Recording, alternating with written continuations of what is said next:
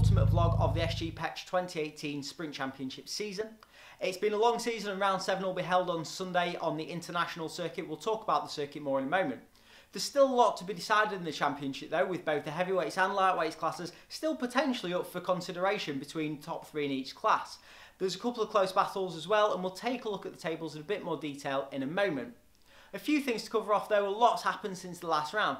I've had a stomach bug in the last week and I'm still not feeling 100%. Hopefully I'll feel like I'm on top form on Sunday, so we'll wait and see. Hopefully it won't affect my driving. A couple of weekends ago as well, we also christened the latest member of the DO Racing family. My youngest daughter Paisley was christened, and hopefully that'll give me a real positive image to go into the weekend with as well, and hopefully something to be positive about. So hopefully that'll be good. And then in other news as well, Jody Lovett got in touch through Facebook. He was inquiring following a recent race at Teesside Autodrome, and he wanted to know a little bit more about the championship, so been chatting to him, and hopefully he's coming down this weekend in the heavyweights class. You never know, there might be a new driver on the grid for next season as well, so good luck this weekend, Jody. Give it your best shot and hopefully you'll get a decent result, and we'll go from there. So looking forward to this weekend then. Like I've said, it's on the international track, so let's take a look at the circuit in a bit more detail. The last round will be held on the international circuit. At 2.1 kilometres, it's about 1 minute 20 seconds per lap, so let's take a look at the layout. Off the grid, it's into the chicane, before a sweeping left and downhill into the first big braking zone.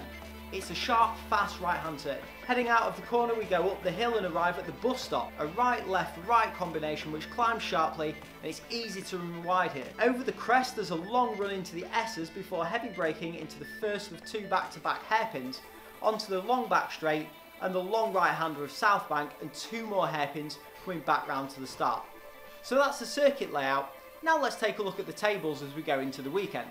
In the heavies, it's still very close at the top spot, with Cameron McLean and Liam Silkston just 3 points apart at the top of the table. Jamie Henderson and Andy Dawson are tied on points for 3rd. Looking at the lightweights, while it's still mathematically possible for Adam Delmont to be caught, with an 81-point lead, Carl Parkin really needs a DNF from Adam to take the title. The closer battle is for 2nd though, with Owen Burton needing to outscore Carl by just 31 points to take 2nd place. 3rd is by no means secure though. Ben Thornton and Ashley Savage are both close behind and are within striking distance of Owen as well. So there's a lot to watch out for on track. Hopefully everyone will be racing cleaner than they were in round 6, when there was a lot of bumping and bashing and spinning around of various people. It's the end of the season, and yes, people have got close championship battles, but everyone will be wanting to race for a good position in the race as well. It would be disappointing for one of the top 3 or top 5 to end their season challenge at the hands of someone else. So hopefully the racing will be clean and fair. But we'll find out at the weekend, and no doubt you'll get an update on everything from me next week in the post-race vlog.